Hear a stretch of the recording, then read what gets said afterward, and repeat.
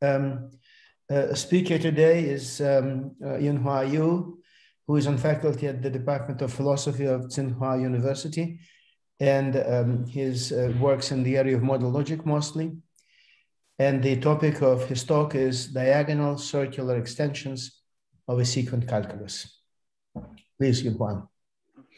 Okay, thank you for introducing, and it's my honor to have the chance to attend this conference, the St. Petersburg Day of Logic Computability, and the conference honoring Professor Oravkov's 80th birthday.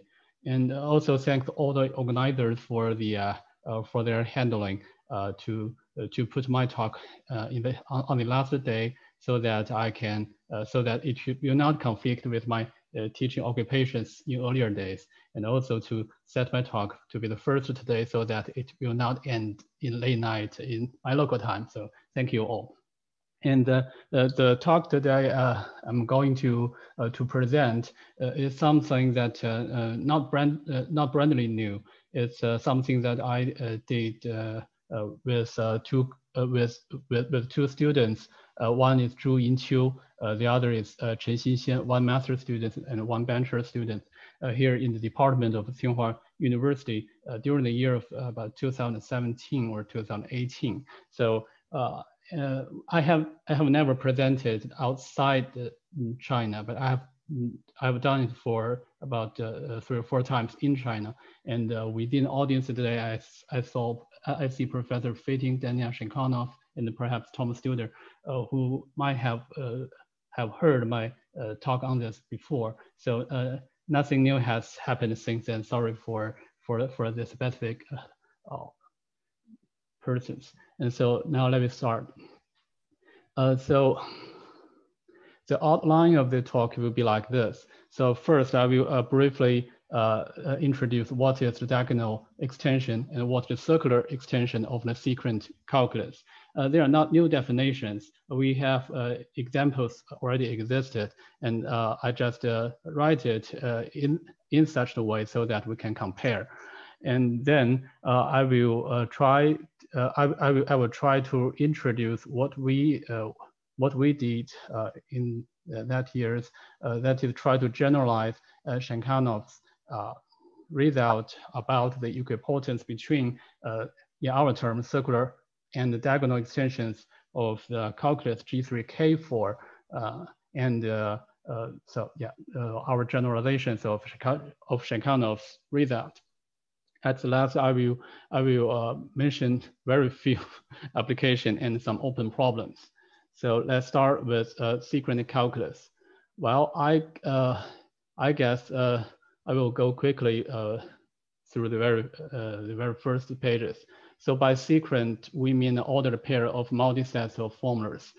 We build everything on multi-sets instead of sets or sequence. So to the left, we call an antecedent. To the right, we call succedent, or sometimes negative to the left or positive to the right. So in a rule with n premise, we have such a form. It has n premises and exactly one conclusion. So if n equals 0, then we call it initial, sequent, or an axiom. Then here is something, well, I call it proper. So the rule is proper if each premise has less symbol except the comma we used to separate formulas. Than the conclusion. So if each premise has less symbols, strictly less symbols than the conclusion, then we call the rule proper. So here is rules in G3CP. Actually, the bottom implication fragment. Well, it's classical, so it's all fine. And we can easily see that all these 4 rules are proper in the sense I just mentioned. So these are G3CP rules. And we have some terminologies to be fixed down. Formula occurrences in application of rules can have different roles. Some called weak, some called side, some called principal or active. There are various terminologies, but we call formulas like this 2P's here. I assume that everyone can see the small mouse on the screen, right? Yes. Okay, thank you. So let me start anyway. So these two pieces are pretty simple. So at the bottom here, the only principal positive implication here, the only principal negative implication here. These are principal occurrences. In the premise, corresponding to it are active formulas, these two, and here, these two. And all these pi's and sigmas are called side formulas. Gammas and deltas are weakening, we just call it weak formulas. So that's rows of formula occurrences inside those rules. And the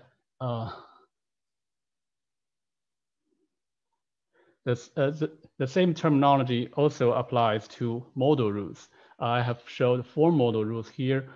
They respectively are called L box, K box, K4 box, and GL box. So for instance, in L box, we have principal occurrence here, and both these two are active. So in K4 box, for instance, this is principal, this is active. This is principal, and they are corresponding actives. All these two are weak. In GL box, we have almost the same for K4 box occurrences, but still here is one special box eta, which is a negative occurrence of the positive principal. And it, by our definition, is also an active occurrence. So, I need to erase every time. Yes. Now we have some special names here. So in rules L box and K4 box, you can see there is a box small theta or capital theta in the antecedent of the premise. That is exactly a copy of the negative principal. And so negative active copies of negative principles, we call it cleaning.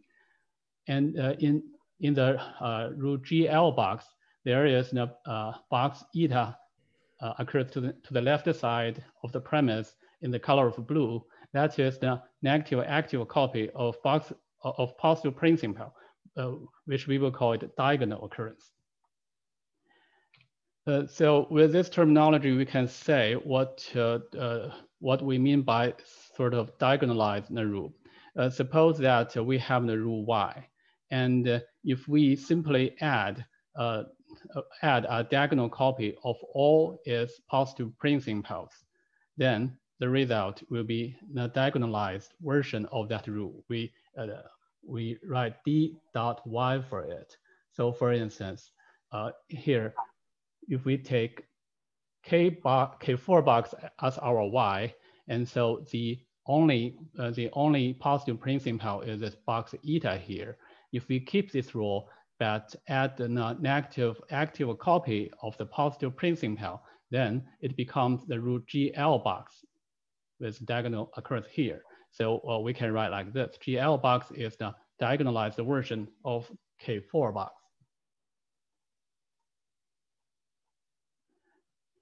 Now we came to the normal definition of proof and derivation.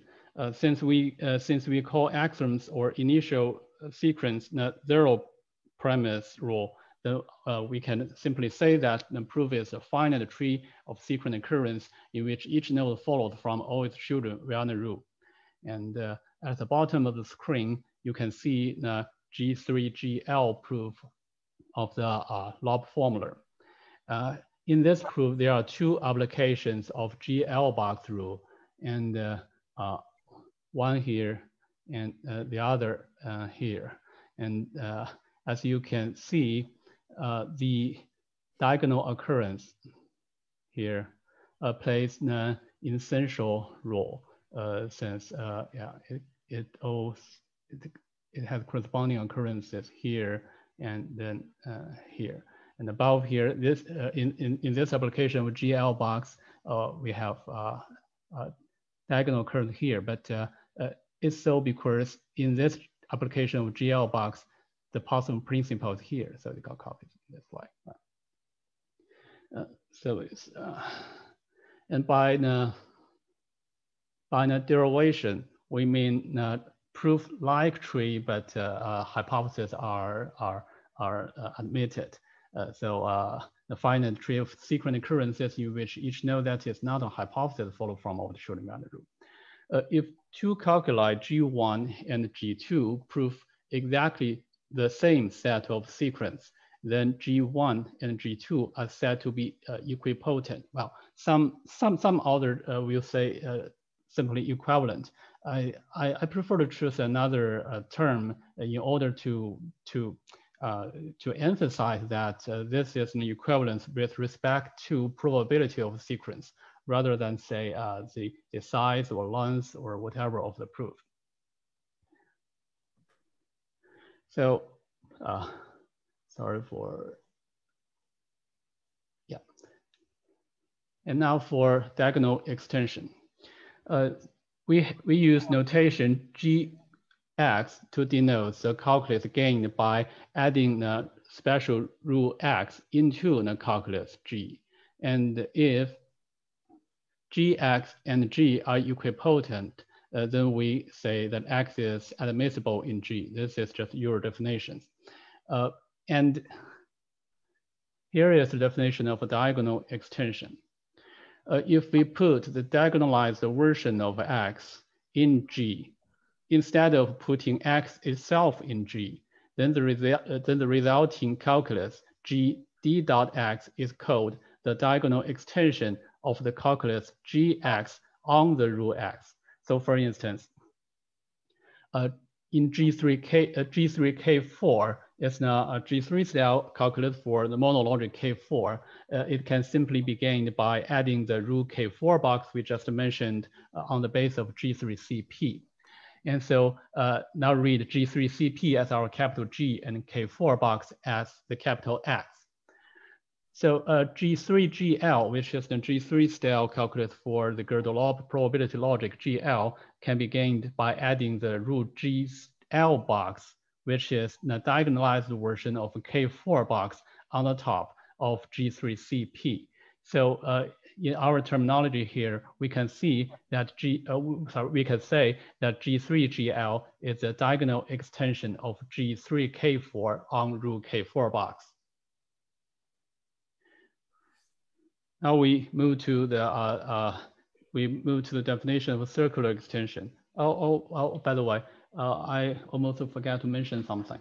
So I'm not sure whether some people have used the name diagonal extension, but the notion is for sure not new. Actually, in the year of 1984, there is a paper by Professor Arwon, in which he talked about sequent calculus of omitting systems. So there are sort of basic calculus with rule in this form, and then roots of this form is considered. So it has the same consequence, and it has a similar, the same conclusion, a similar premise, but with the formula phi about A added to the antecedent. If we take phi A to be just box A, then this rule is the diagonal extension of the first one. So so the notion of diagonal of diagonalized rule or the diagonal extension is for sure not new.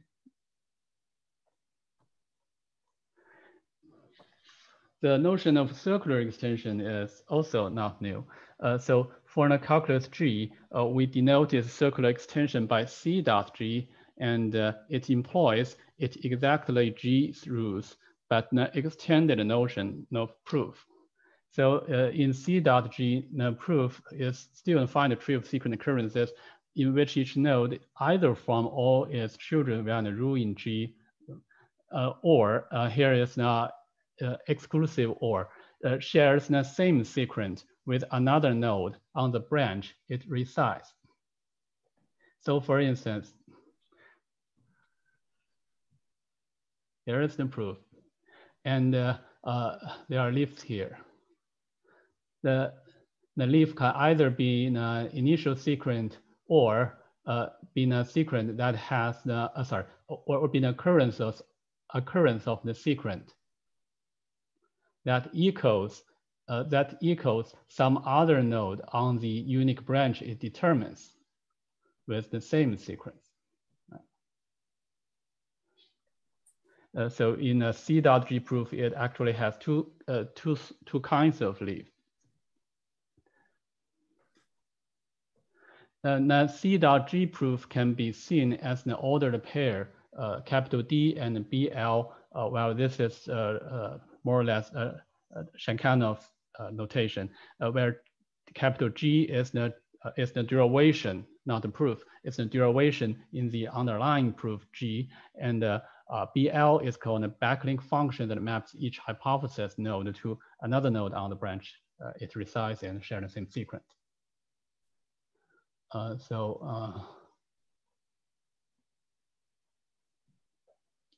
Now, after presenting all these definitions, now let's talk about the equipotence or the potential equipotence of these two extensions.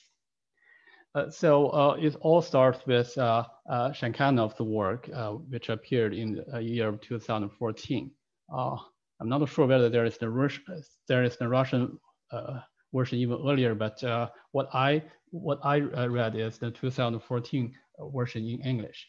And his result, instead of showing constructively the interpolation property of GL, also in our terminology here in this talk, that G3K4, if you do the circular extension of it, is equipotent with G3GL. So we can say that the circular extension of G3K4 and the diagonal extension of G3K4 on rule K4 box are equipotent. So this is Shankhanov's result.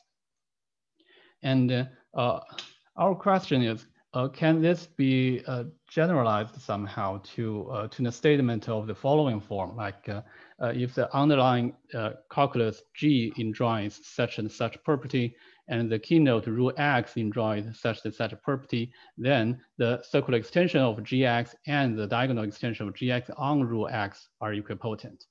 And this is what we found. I call it an approximation because it has so many requirements and it seems to be artificial, and it does not have very much interesting examples.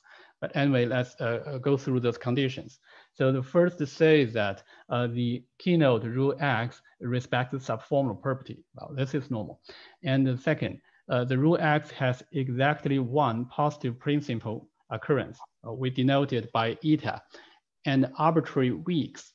Here by arbitrary weaks, we mean that it can have weak occurrences on both sides and has no requirements on the form of the weak occurrences and have no requirement on the number of occurrences.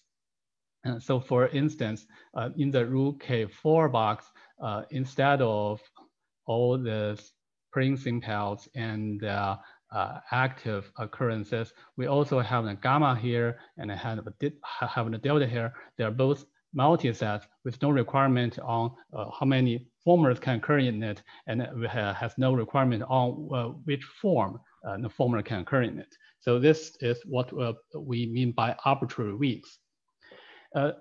Also, the X should have all its negative principals in drawing a cleaning copy on each premise. Well, still we take a K4 box as an example, although it has only one premise. So the negative principal is the multiset box capital theta. So it's just all the elements being boxed and put back into the multiset. We see that in the only premise of this rule, there is also another copy of box capital theta, which means that all its negative principals here in drawing a cleaning copy here. So the third requirement say that eta, which is a formula here. There is some bad notation here. I should have say phi instead of eta, since I just call the principal occurrence here to eta. So eta should fit the rule X. I will erase and write it again. So in the rule X, eta should fit the requirement of X as the negative side on each premise or a negative principal. Well, this is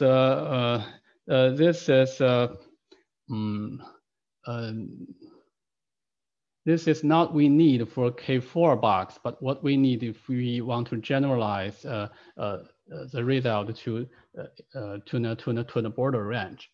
So remember that no matter what the negative principal is, we should have the cleaning copy here, and therefore instead of actives that relates to the negative principal, it has the cleaning copy here, and it's sort of the side effect, or start with A, the side effect.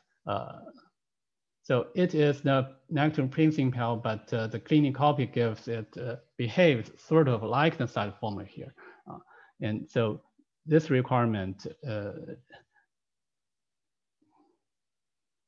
This requirement is like, well, I just explained. So the first three requirement all applies to X. And then this two requirement applies to the underlying calculus G.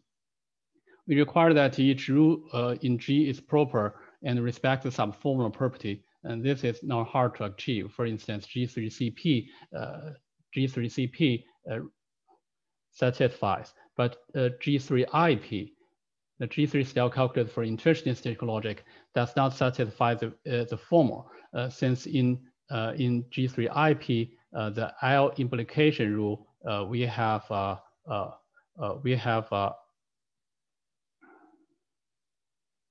the left premise goes like this. So the alpha can be longer than delta, and therefore it breaks the proper requirement. So this is the first requirement on the calculus G. The second one, which relates to the shape, to the form of the positive principal of the rule X, says that eta, the only positive principal of the rule X, should fit in each axiom in G as the negative weak, and fits each non-axiom rule in G as the negative side. So if you look at all these G3CP rules, you will see, for instance, in the rule R implication there, it has pi in the antecedent and the sigma to the succedent. Still, there are no requirements on the number of formulas in and the form of the formulas in, and therefore the eta automatically fits as the negative side. So the last requirement is actually pretty strong. It requires that both Gx and the diagonal extension should have all these rules that being admissible, including all these structural rules, weakening, contraction, the rule cut, and the rule ID, which means simply having the same formula to the left and to the right, and with other formulas at the side. This is not accurate because in G3 style calculus, in the rule AX, the negative and the positive principles must be an atomic formula. Well, if the calculus G and the rule X satisfies all these 6 requirements, then we know that the circular extension and the diagonal extension are equipotent. So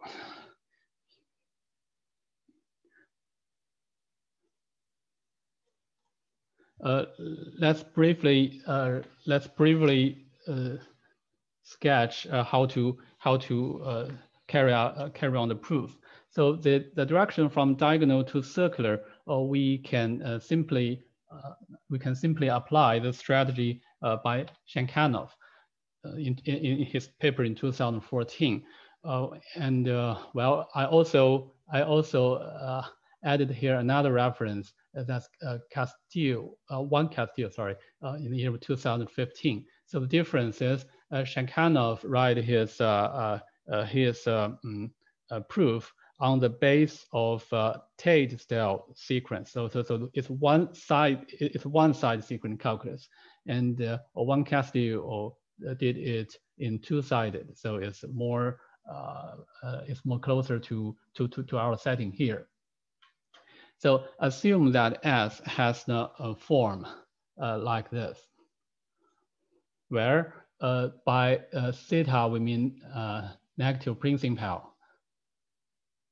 By eta we mean the positive principal. There are only one of them, and this negative size and the sigma the positive size, and it has the negative weaks and the positive weaks. So this rule X may have many premises, and each is indexed by an index small I in the range capital I. So as we have required, all these negative principles should have the diagonal copy. Should have the cleaning copy here, and all this negative and positive side formulas should simply have the copy here, and all the other phi's and psi's are negative and positive actives respectively, which corresponds to both the theta and the eta. So this is the form of the rule. And if X has this form, then dx should have the form like this. So everything stays the same, with only except that we have the diagonal occurrence, which is the negative occurrence of the positive principal in each premise. Observe that for each index j in capital I, which means for each premise, the following rule is admissible in the diagonal extension. So what is this rule? The rule has a conclusion just as the j's premise of the rule X. That is sorry, I should point it here. Right. So the conclusion is just the j's premise of the rule X, and the conclusion is just the group of all the conclusions of the diagonal extension. And so it's sort of like the group admissibility. It's like, so in the diagonal extension, if you have all the premises ready, then you simultaneously have all the premises of rule X ready. So that is the admissibility it's about to say here. So this can be shown by admissibility of weak contraction cuts in the diagonal extension. Due to limitation of time, I will not go through the proof here. It's all there in Shenkanov's work already in some other terminology or notations. So yeah, with admissibility of this strange rule, we can go bottom up. We can go bottom up and replace the diagonal, replace dx applications by x applications to get the growing in height gx fragment from the root. That is a fragment in gx instead of the diagonal extension. Let me simply show all the lines and then turn on the pencil. That will save me from opening and closing all the text. So suppose that this is a proof in the diagonal extension, and from bottom up, we replace application of dx simply by x applications. We can do so because whenever dx is applicable, we know that all the premises are provable. And since all the premises are ready by the admissibility we just mentioned, we have all the premises for the undiagonalized version, just the x ready. And therefore, we can simply use the rule x here. And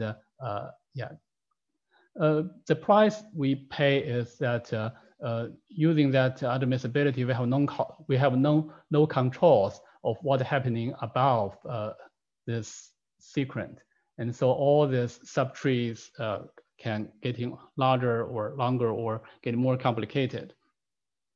But still we do it from bottom up. And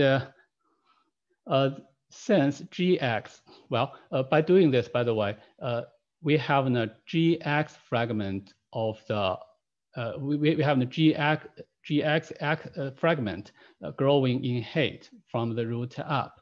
And since GX enjoys a conformal property, on each branch only finite many formulas may occur.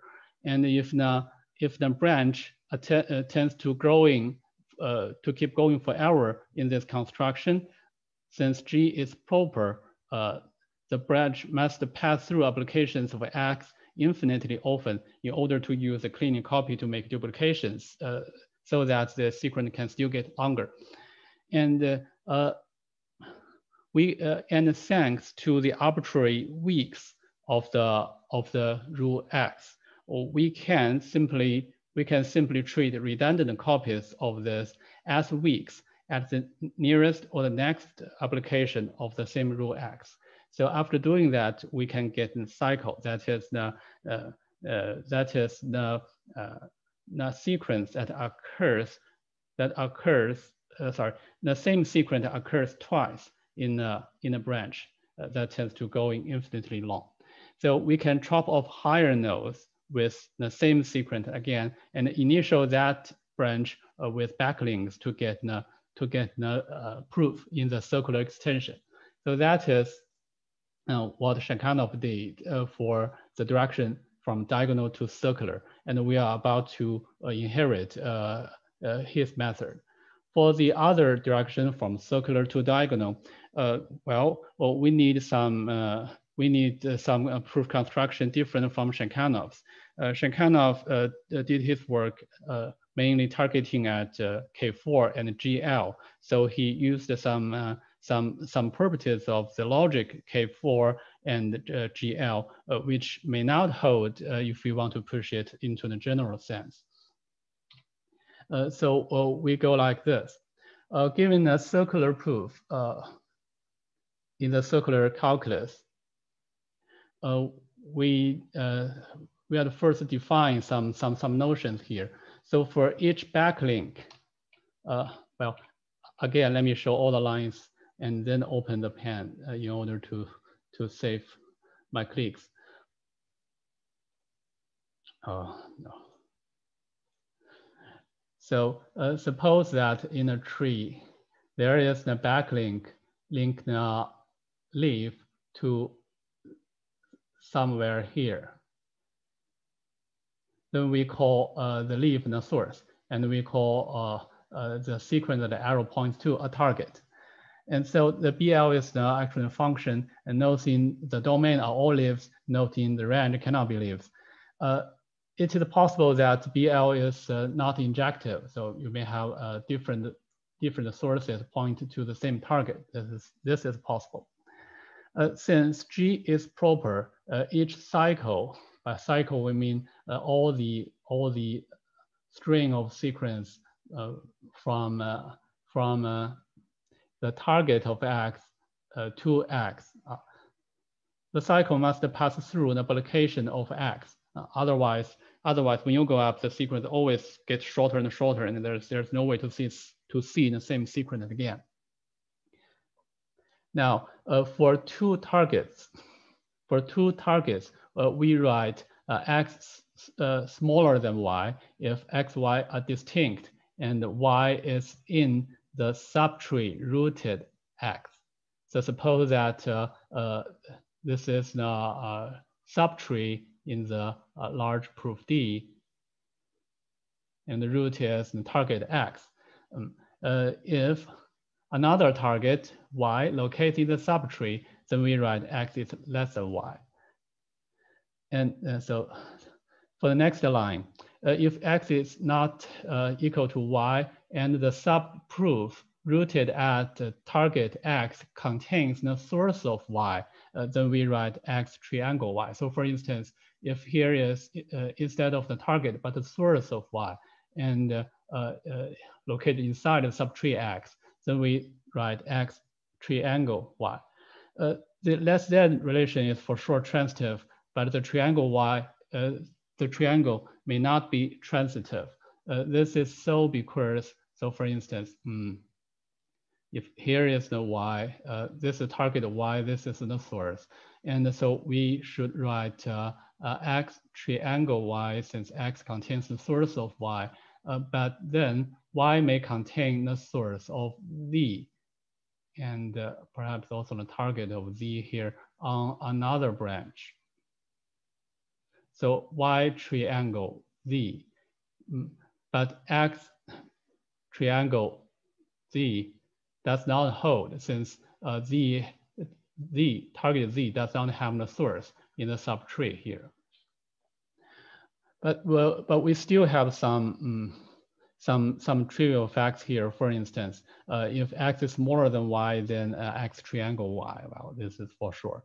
And the second, if x triangle y, then x contains the source of y, and the source of y, and the target must lie on the path, the branch that it uniquely determined. So the target of y must occur in this branch. And since it cannot equal to x, so either it's above x or it's below x, but we should have one of these two. It is clear that if you highlight all these targets with a relation less than, then it forms a tree. But if we do the same with the relation triangle, then it may not be a tree, and it may have cycles. So for instance, it is possible that, let me write 1 and 2. Subtree 1 contains the source of 2, pointing here. And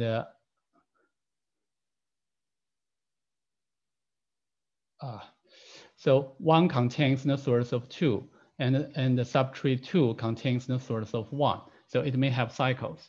Yet it is possible and hard to show that if this graph have the cycle, then it must have the cycle of length 2. So the final line of this slide, if the subtree does not leak, sort of, then we call the root the container. So it's like if x is so such that every source it contains in the subtree does not go out of the range, then we call x the container. And well, clearly the lowest target is always the container, since there's nowhere to leak. Now, after seeing these definitions, we are going to introduce our general strategy. Sorry,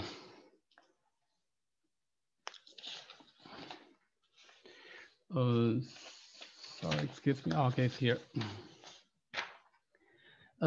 So the general strategy is that if we have now, so let us start with the simple case. If we have now, no, I should not draw it here. I should leave some space. So let me start here. If here is now the subtree. And here is the target. It may have multiple sources above pointing to the same target. And as we have mentioned, in each cycle, there must be an application of the rule X, because otherwise, going up, we will not see the same sequence again.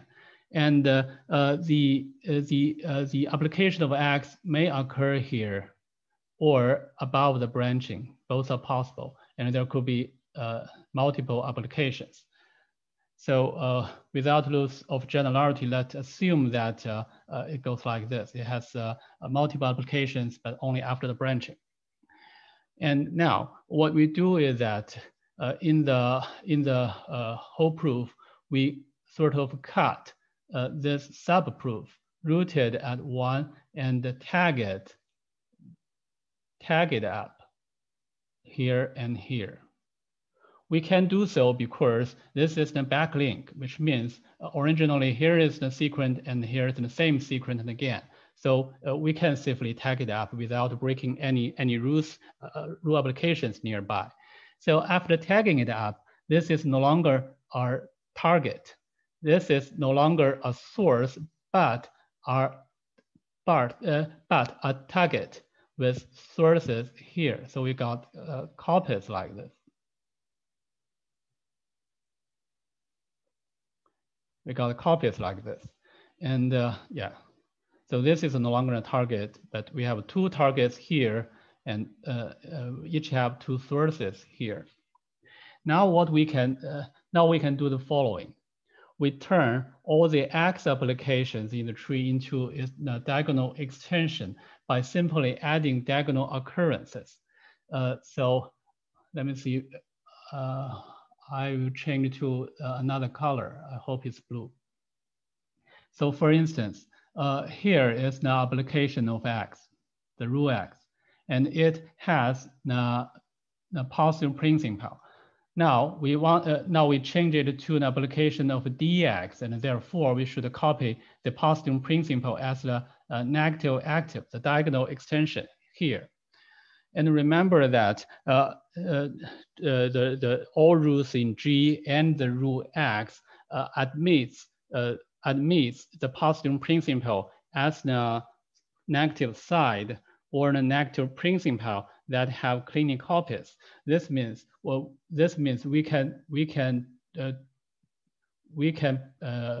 copy the diagonal occurrence all the way up at every sequence to the left side. So it all climbs up until when? Until we reach the copy of the original rule here.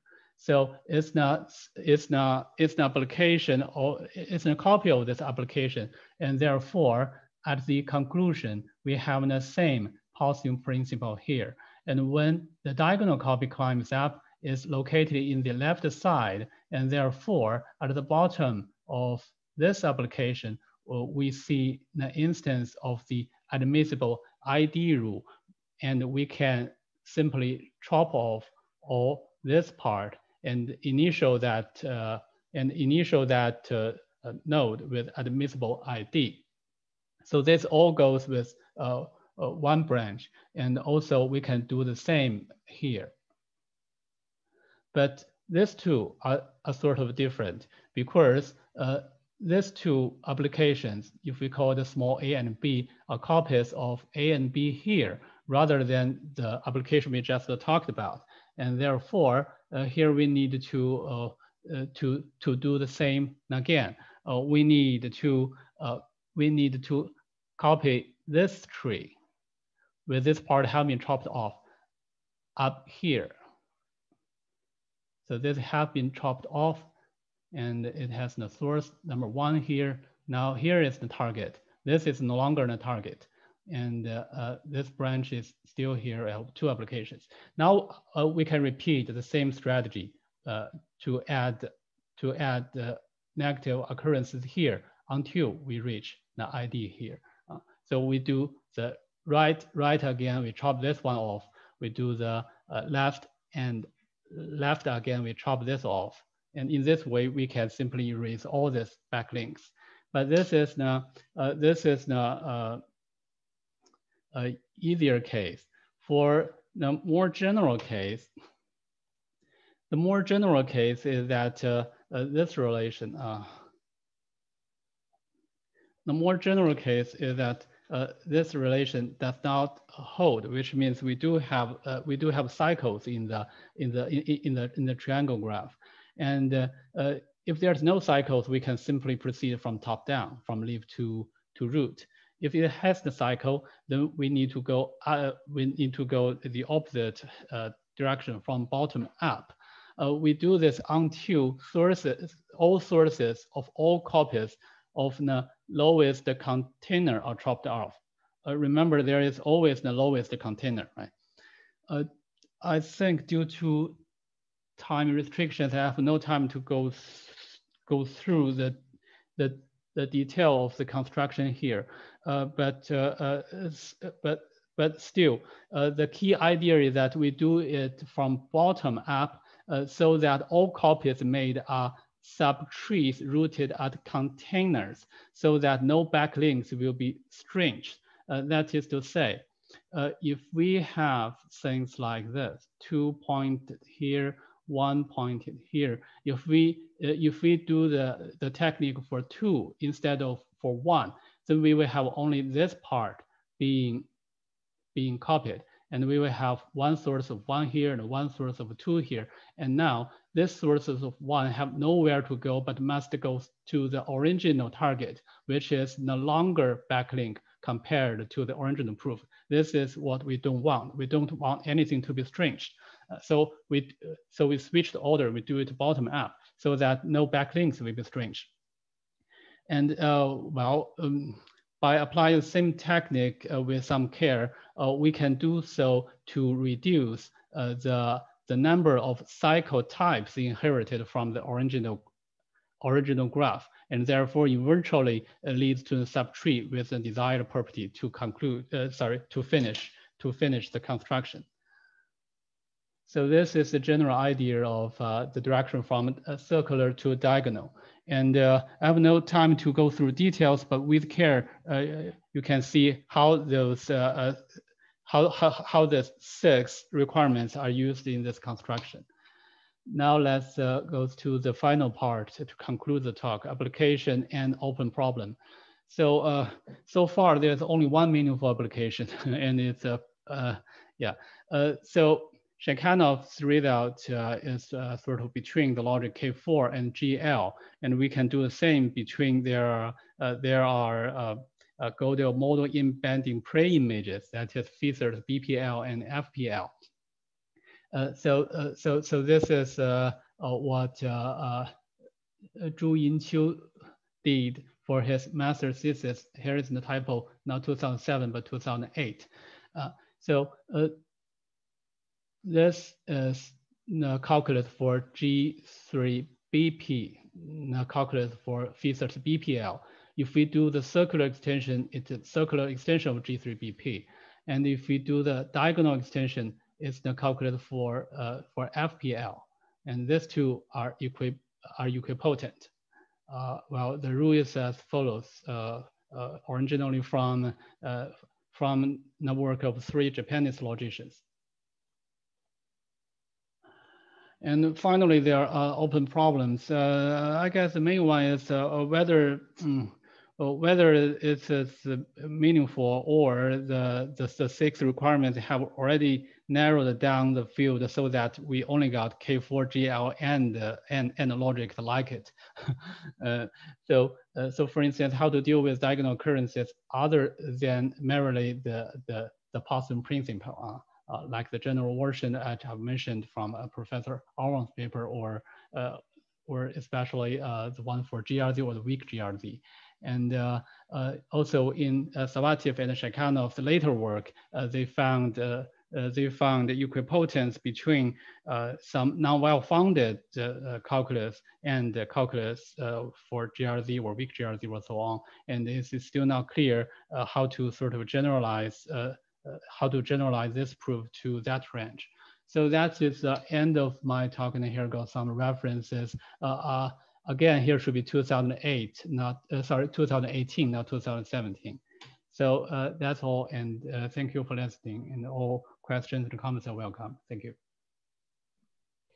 Thank you for the interesting presentation. I'd like to clarify something.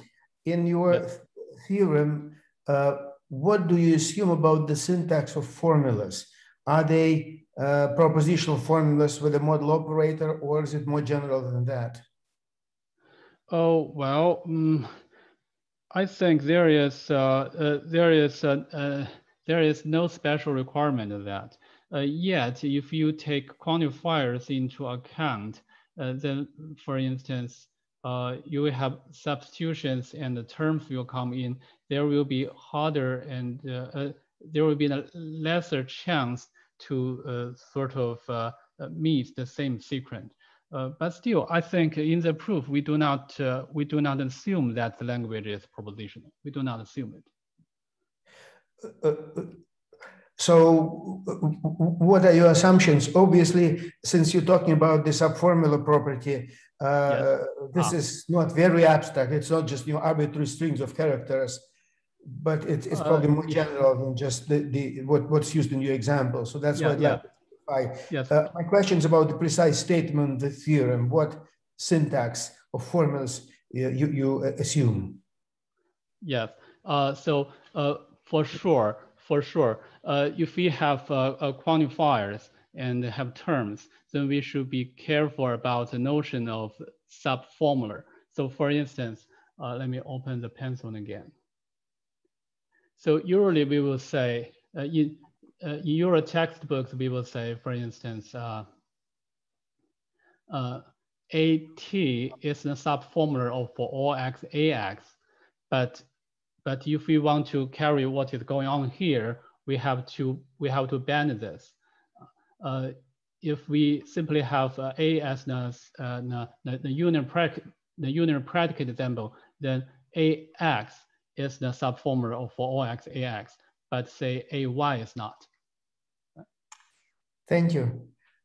Are there any other questions or comments? Yeah, just a fast one. What happens if you have multiple modal operators? Oh, well, so so far, well, we only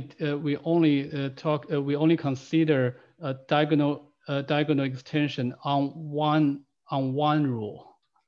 So if we look back here, yeah, we have diagonal extensions only on one specific rule. If you have multiple modal operators, then it depends on the calculus. If you have, say, that operator should be positively principally introduced by at least one rule and assume, right? And so it is natural to imagine that in that calculus there will be different rules, and you can consider diagonal extensions of this or of that. I'm not sure if you put two things together what will happen. I have no idea. Okay, thank you. Yeah. Any other questions? Yes, I have a question.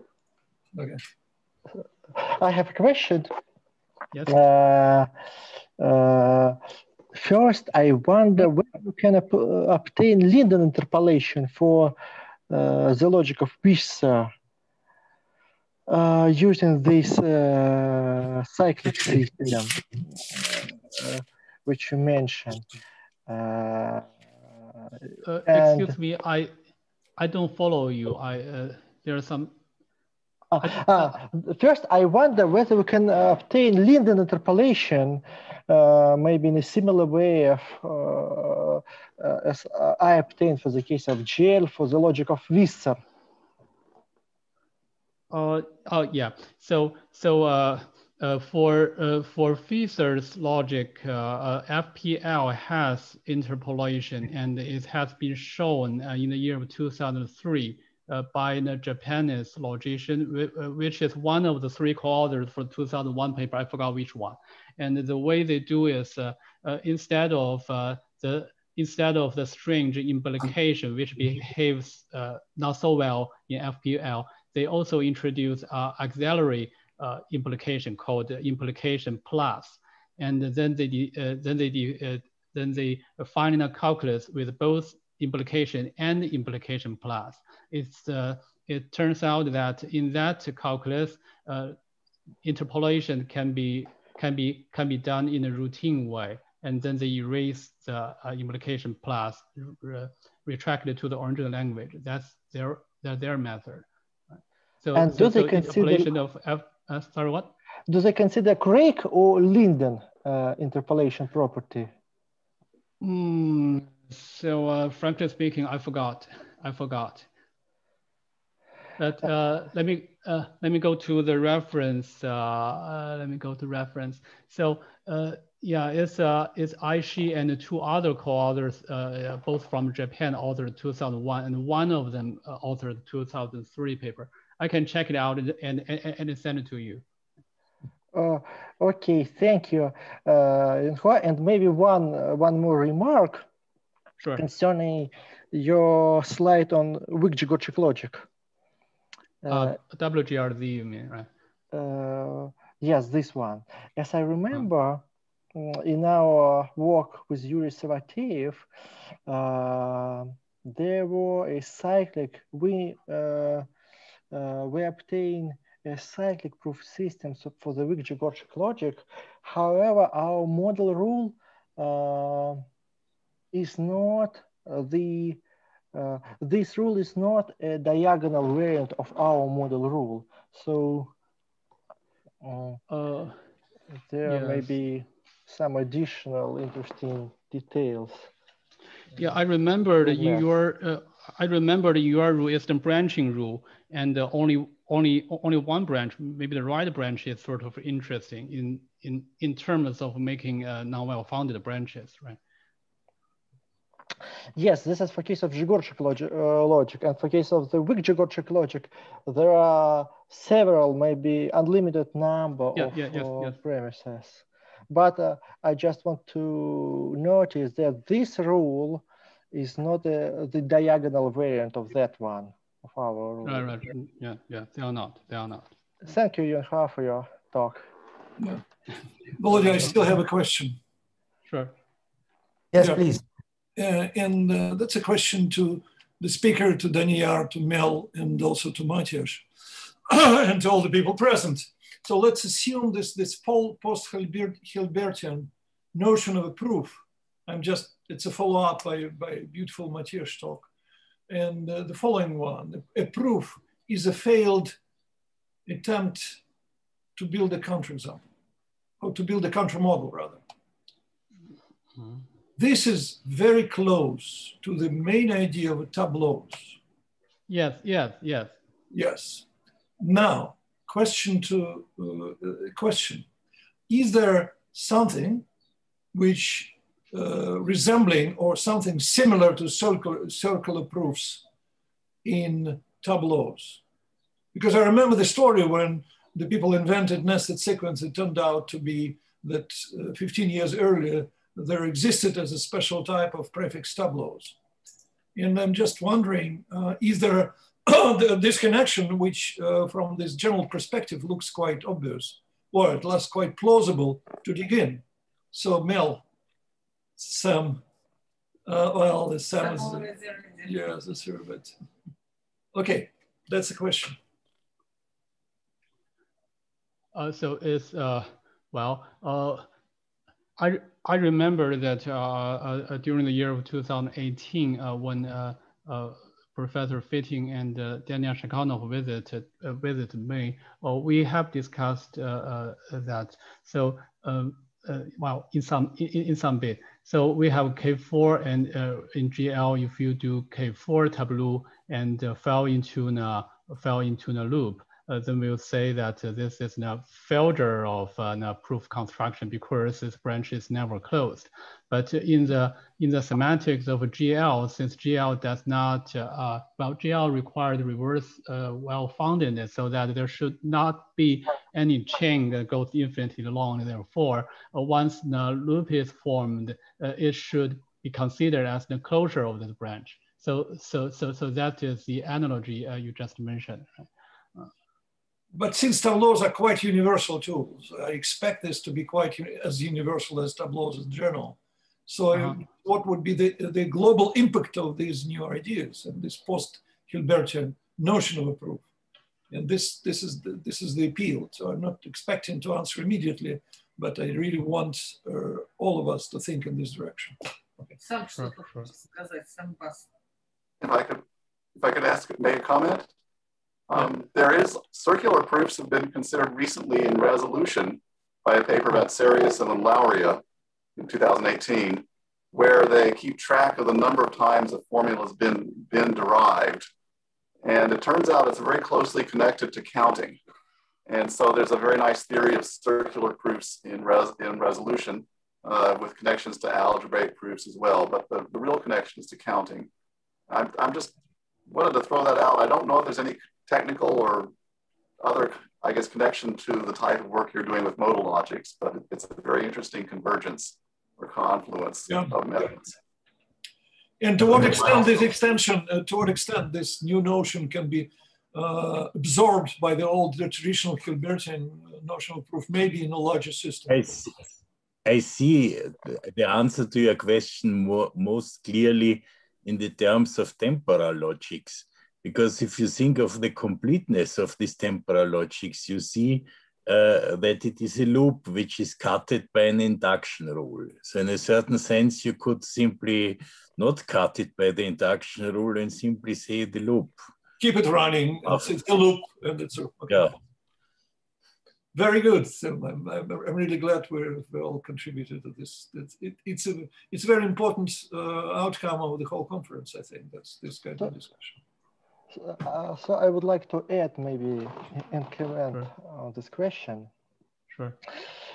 Surely, SGL can be considered as a fragment of the model mu calculus. We can, on the one hand, interpret cyclic proofs as a kind of reflection clarification, reflection and proof theoretic on proof theoretic level of induction. And similar effects we met when consider other fixed point logics. However, I think that it's also interesting to try to find other interpretations of this circular phenomena, and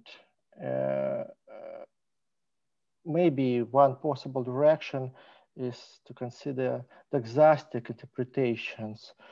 We know that K4 is a subsystem of GL. K4 can be considered as a doxastic logic, and I guess that GL and the cyclic proofs can be interpreted that GL is a system maybe of self-fulfilling or self-justified beliefs, and along this line of interpretation, maybe it's interesting to consider the Wyk-Grzegorczyk logic, since it contains K4 and is included in GL, and also Wyk-Grzegorczyk logic enjoys cyclic proofs. So the question, my question is, what natural interpretation, maybe the doxastic epistemic interpretation of cyclic derivations in the Wyk-Grzegorczyk logic? Can I put in a fast comment here before we run out of time? Yes, sure. It's been a long time since I've thought about this at all. So what I'm saying, I think, is true with a high degree of probability. A long time ago, when propositional dynamic logic was relatively new, Vaughan Pratt had like a Tableau system for it, which involved circular, what today we would call circular proofs. That's the first occurrence of this kind of thing that I can recall.